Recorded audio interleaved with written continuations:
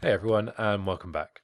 This is just going to be a short video as an introduction to this new playlist where we'll be creating an endless runner from scratch in the Unreal Engine. By the end of the playlist, you'll have something that looks a little bit like this. It's going to be a very simplistic endless runner where you control a cube and you've got some set lanes for the movement. So we're not going to have that free movement just because this isn't something I've seen done elsewhere before. So I figured that would be quite useful. And then if you get to a point where you hit an obstacle, then you're going to have the end screen. So we've got a kind of full game loop going on here.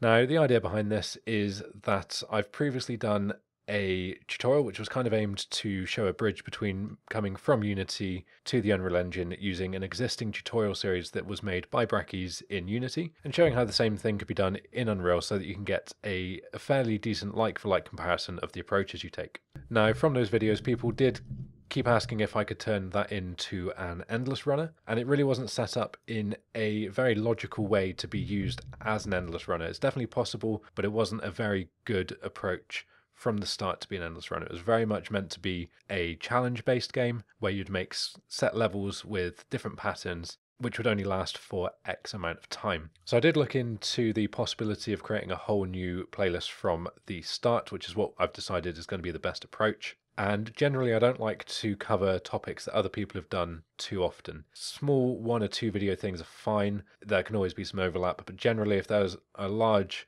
existing projects available, I tend to kind of direct people to those. Now, one thing I've noticed when I have researched into this type of thing, and I don't want to call people out, but there have been some questioning approaches made in certain endless runner or infinite runner style games in Unreal, with some just generally bad object-oriented or completely not object-oriented programming going on, where things like tiles are being spawned from the character class. And in this kind of engine, in this kind of language setup, the character shouldn't know anything about which tiles are being spawned where. You just need to kind of segregate that stuff out. So the other thing that I wanted to mention is in this playlist, it may end up seeming a little bit longer than other tutorials that you may find on endless runners, but that's because I'm going to try and separate things out and really explain what classes should be created to do and keeping them just for that task. So we're going to have things like what we've got here is a level manager. So the level manager is the thing which is going to be saying how many lanes there should be to move between, the speed at which the things should be moving. The parts of the level, which are the floors, will be getting spawned from the level manager, not the character class, for an example.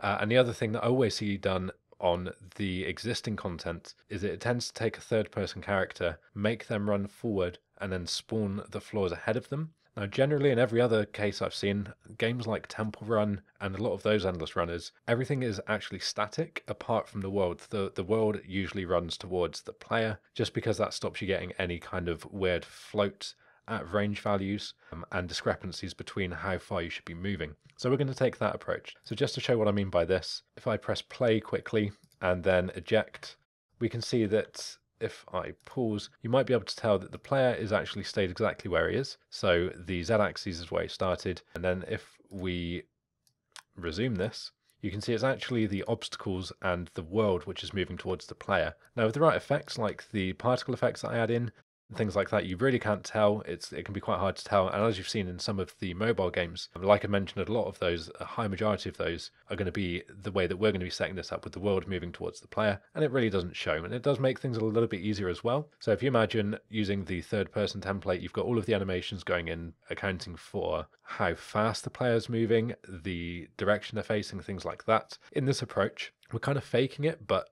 it's going to make it a lot easier if you wanted to adapt this into something with animations. So then all you need to worry about is accelerating the speed of the player's animation up to a certain point, and then they're either running, jumping, or in some kind of side animation, depending on the kind of game you're going for. So hopefully this will provide a kind of insight into different ways to create an endless runner in the Unreal Engine that I haven't seen yet, to try and keep this a little bit unique in itself. But we're also going to be doing things like having obstacle spawners, floor spawners. So we're going to be very particular on what is responsible for spawning and managing certain parts and aspects of the game, which just makes it a whole lot more reusable. It means that you can take these things out of this project and potentially dump it into any other project and still reuse it.